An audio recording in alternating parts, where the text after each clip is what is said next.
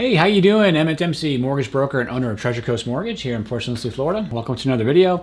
Today's video is going to be about the closing disclosure, or the settlement statement, or the CD as it's called. This is a twin to the loan estimate video here that I just redid, so go ahead and check that out if you haven't already. The closing disclosure is great because you're at the end of the loan process. You're almost done. It's awesome. So you guys are almost done. Hoorah! And now you're about ready to close. So what we do with the closing disclosure, I'm going to go over the details here in a minute about what the CD is and what some changes, some differences that you'll see in the CD versus the loan estimate.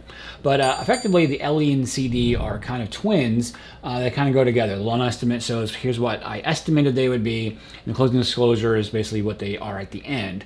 And we're going to go over the TRID rule, or Tiller Respa Integrated Disclosure Rule, about what that means, and the 3-day rule, and all that different stuff. But in the meantime, why don't you go ahead and leave a like on this video. It definitely helps more people like you find videos like this and help them out on their home buying journey. I would really appreciate that. And go ahead and leave a comment. Go ahead and see what you're seeing in our CDs, what you're seeing in disclosures and all that stuff. I want to hear from people out there all over the country. Okay, here's a closing disclosure, or CD for short. Basically, it's your settlement statement. Kind of goes over everything, and you just match your file number, which is usually for the title company, your property address, sales price.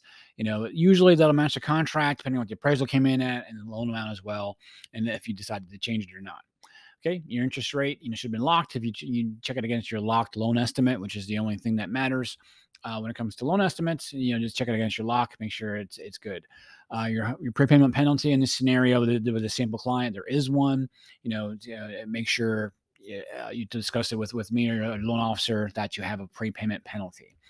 And again, here with your principal and interest payments, your mortgage insurance, all these are final. The loan estimate had estimates based on what they might be. This has been through an underwriting process. You're either clear to close or almost clear to close.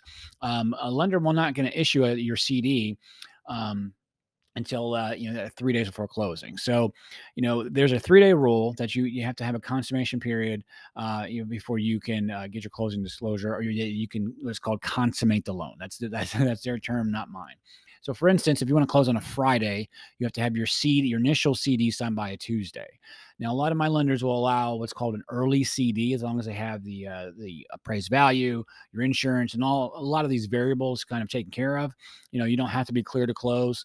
And that's what usually happens. We'll get the CD out as fast as we can, so we expire that 3-day rule. Just helps you to able to move quickly. Okay, so that's kind of how that works.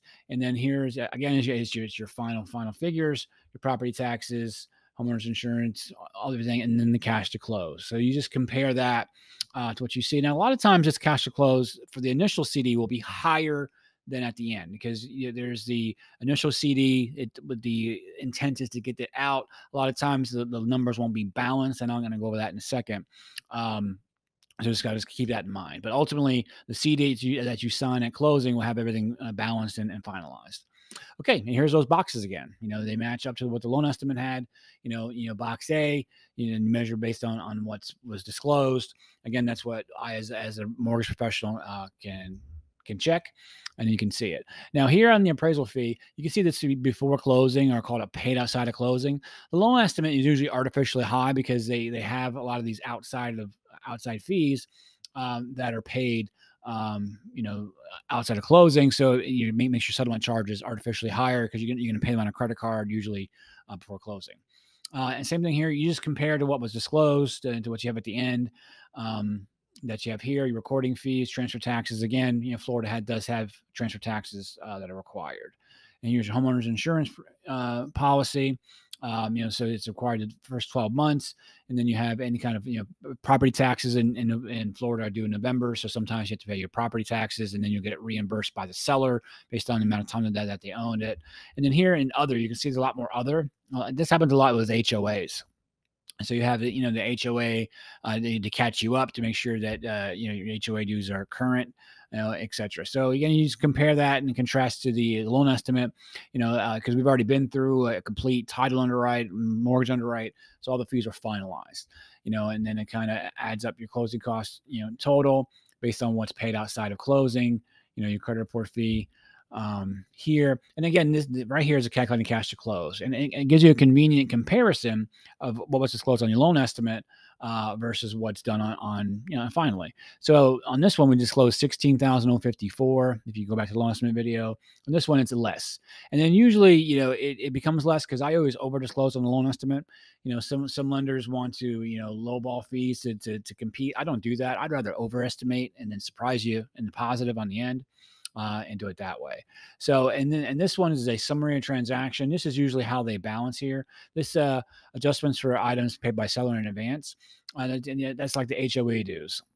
Basically, I know in Florida, like for instance, if taxes are due in November, and like say you buy the house in June, so from June 1st to June, the seller lived in that house, so they're going to pay you, the what's called a tax proration, because you're going to pay for the full 12 months, but you didn't live there for 12 months. So you're going to get a credit from the seller.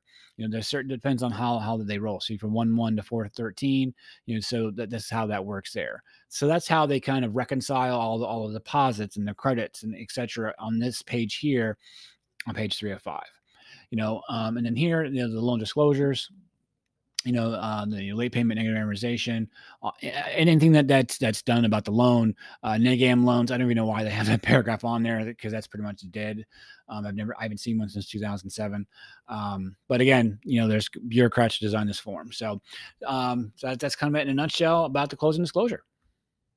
Okay, welcome back. Hope that was an informative look at the closing disclosure. Congratulations again if you're buying a house. If you know any friends, family, coworkers looking to buy, sell, refinance, definitely give them my information. I'll love to help them out too. This is the video that YouTube wants you to watch next. Thank you so much for watching. See you on the next one.